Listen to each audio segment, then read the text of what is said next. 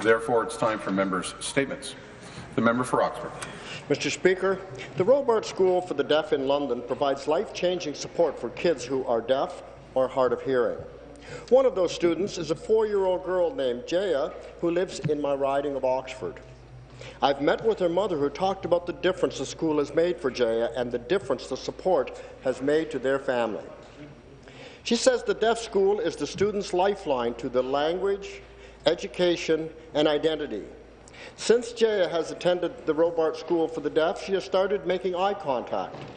Deaf role models are showing her that she is not alone, and she can now communicate with her parents. But she's only 4, and she needs the school for many years to come. And it's the only way she will get the critical language skills that she needs. Her mother has written to the Minister of Education, the Premier, begging them to keep the school open, and yet she's been left to live in fear. She's here today along with hundreds of parents asking the government to not close down these life-changing schools.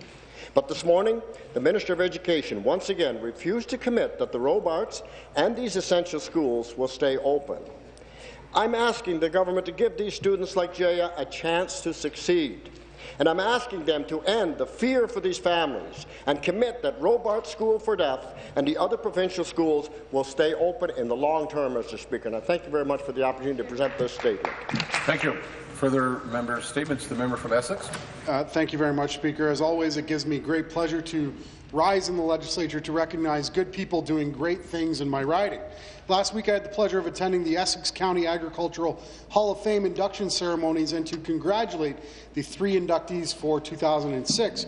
Diane Colantonio, Mary Jane Laframboise, and Glenn Waits now have a place among the giants of farming in Essex County. Mary Jane Laframboise lived on the family farm on the Arner Town Line. She obtained a BA and teaching certificate.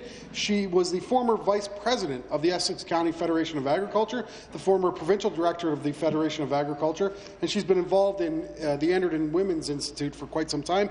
Mary Jane has always been active with the Farm Safety Association and has passionately advocated for safer farm practices.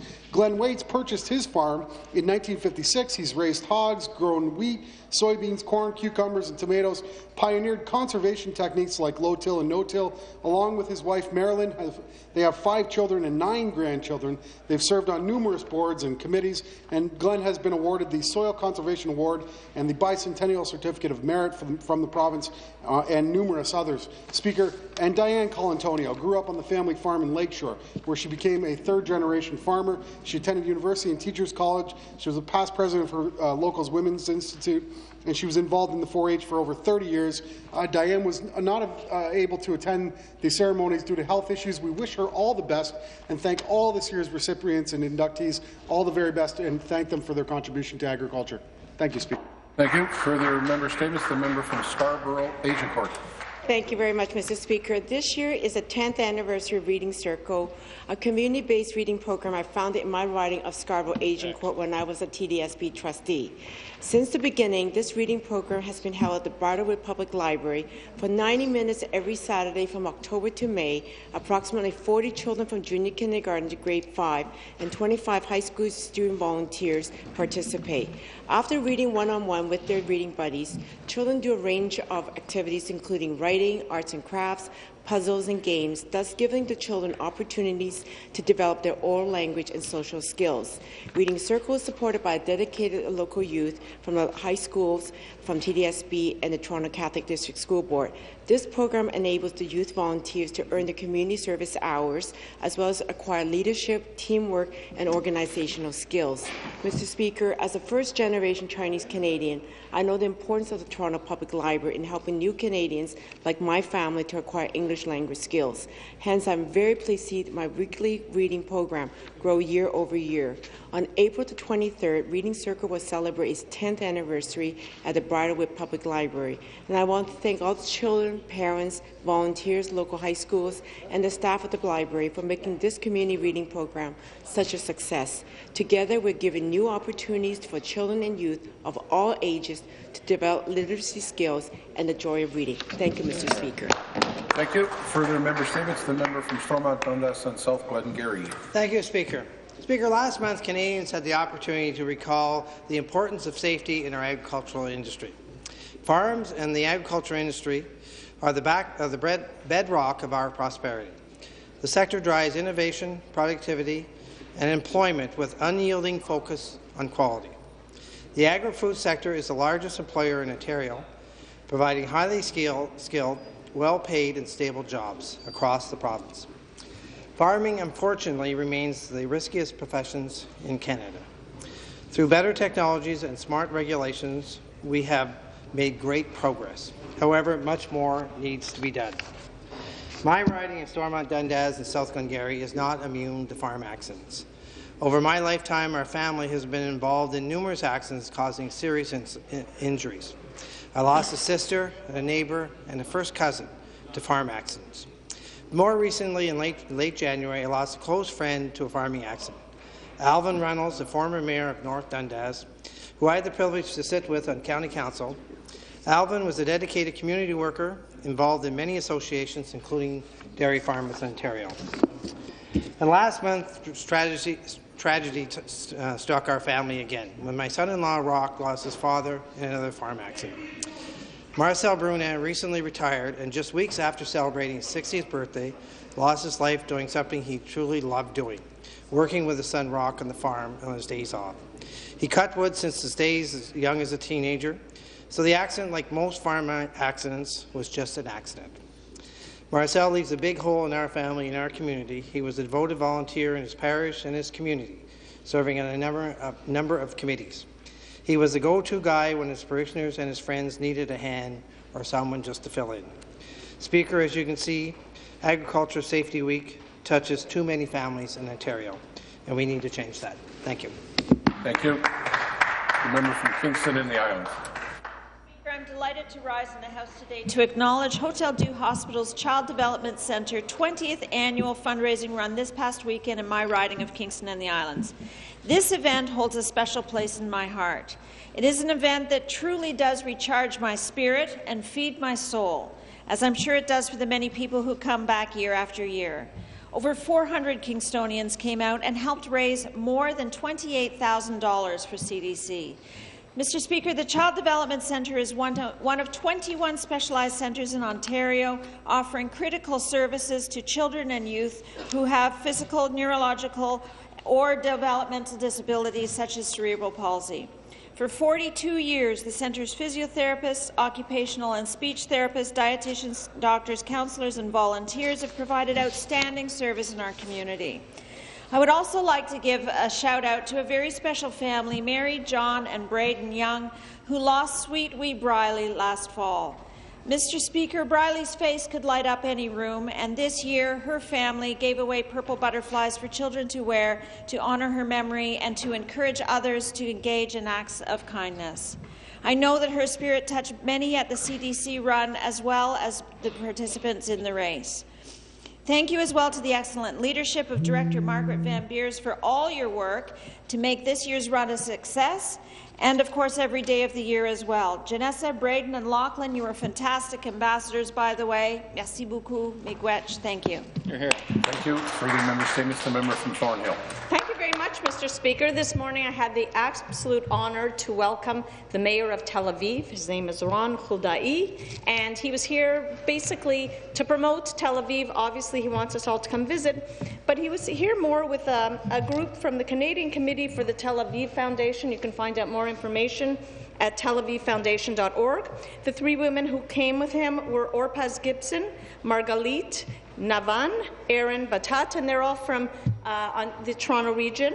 And basically what they are doing is they are promoting donations and investment and interest in what a vibrant place Tel Aviv is, and that their dedication is focused on education, social services and welfare, and the arts and culture, and sports, and the environment and quality of life. And what the Mayor said that was so interesting is that 6% of the Tel Aviv budget goes to arts and culture. So imagine that, Mr. Speaker.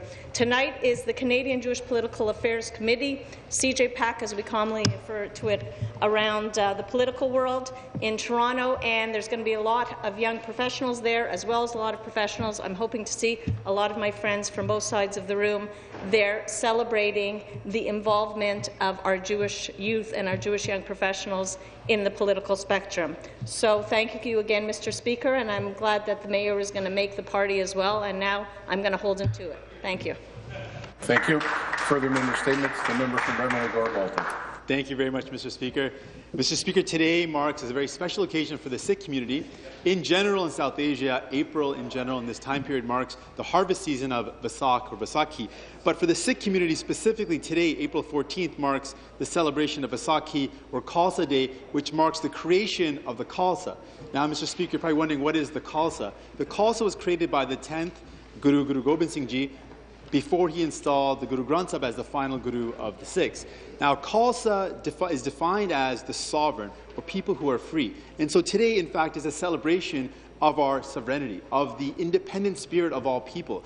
And what the Khalsa was set to create was an order or a family that was committed to social justice, a family and an order that was committed to upholding principles and tenets that advanced equality and social justice. So some examples are there was a system of caste system which was oppressive. There were other ills in society like superstitions that kept people downtrodden, that kept people enslaved in their minds. And so the Khalsa was a way of uplifting people to achieve their own personal ambitions, their own personal potential, and to ensure that all society was able to achieve this potential for freedom, justice, and equality. So today we celebrate Vaisakhi, we celebrate the sovereignty in all of our souls and all of our spirits, and I ask all of us to join in the celebration, which is truly the celebration of the human spirit. Thank you so much. Thank you. The member statement, the member from Scarborough Southwest. Thank you, Mr. Speaker. I'm pleased to rise today and highlight the incredible transformation that's underway in my riding of Scarborough Southwest. I'm talking about the Eglinton Crosstown LRT. With construction well underway at the west end of the city, the dream of improving and modernizing public transit in my riding is closer than ever to being realized. Of the 25 new stations along the line, Scarborough Southwest will be seeing 7 new stations opening, starting at O'Connor and running east all the way to Kennedy Station. This means that close to 30% of these new stations will be my riding, and I can't tell you how much I've received positive comments from my constituents. Our government here is taking action to improve our transit infrastructure in Toronto and, in fact, in all of Ontario. Speaker, Ontario's transportation infrastructure is absolutely vital to the strength, stability, and success of our province. Public transit helps our workforce get to the office. It helps our students get to the classroom. It allows our seniors to remain active and mobile in their later years. It helps businesses to flourish.